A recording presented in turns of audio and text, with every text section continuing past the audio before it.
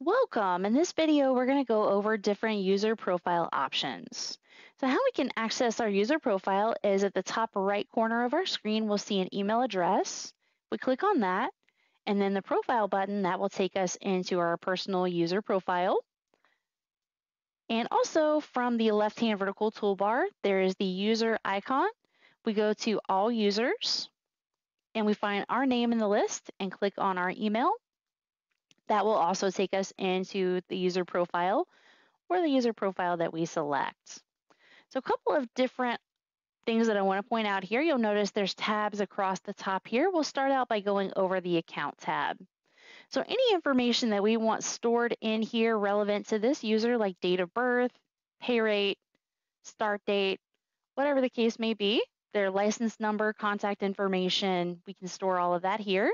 You can also change the password for this user as well. Can keep track of their mailing and physical address. Any notes that we have about this user would be here. If we wanted to upload a copy of, let's say, this user's state license, we could do so here in media files by clicking add. Same thing would be the case if we wanted to keep track of commissions by user. Simply click the add button on the commissions box. We could select the policy type that we want. There's several to choose from. And we could input the percentage that they get for new business versus renewals, or if they get a flat amount, we can input that here as well. Notice there's also a preferences tab here. So options that we have here would be to turn on two-factor authentication when logging in for this user, if that's what we would like.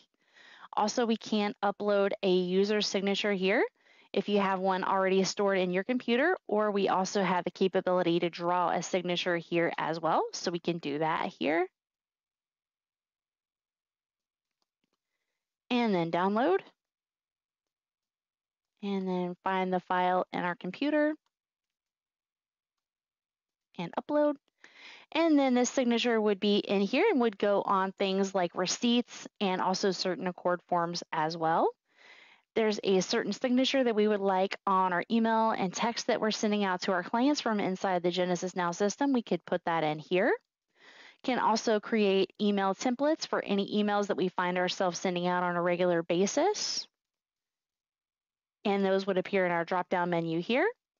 The template name will not appear to the client in the email. That's just basically for your notes. They would see what's in the subject bar though. And if you want this template to be usable by others at your agency, you would simply click Share Template Agency-wide.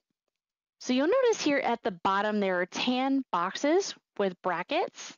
So let's say we wanted the client's first name to be in this message. We could simply click on that, come to the body of our message here, and on our keyboard, we would type Control and the letter V as in Victor, and that would automatically insert the client's first name into our message. And then once we have our template like we like it, then we could save it, and it would be a stored template for us to use going forward. Also, you'll notice there are credentials in here that we can input, and you would definitely want to make sure credentials are in here for any systems that you would be using that integrate with JenesisNow.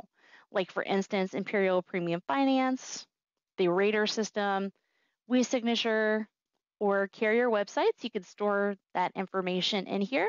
You can add in new credentials by coming up here to add a new credential, and you can have those stored all in one place here. Email integration we go over in another video, so you're definitely going to want to make sure you check that out on YouTube. This is user profile options. Hope this has been helpful. If you have any questions, please feel free to reach out.